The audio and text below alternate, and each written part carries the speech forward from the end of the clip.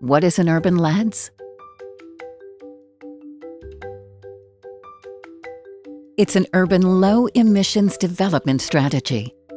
This strategy defines a pathway to transition for a city or town to a low-emission, green, and inclusive urban economy through its integration into existing city development plans and processes.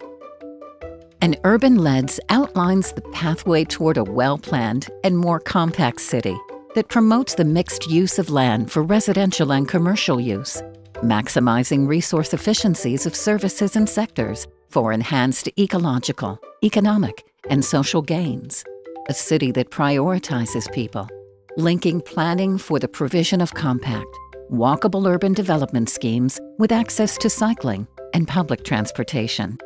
A city that approaches waste sustainably at all stages of the management chain, from collecting, transporting, and treating waste for proper disposal, prioritizing reuse, recycling, composting, or energy generation, encouraging green jobs, conscious production and consumption.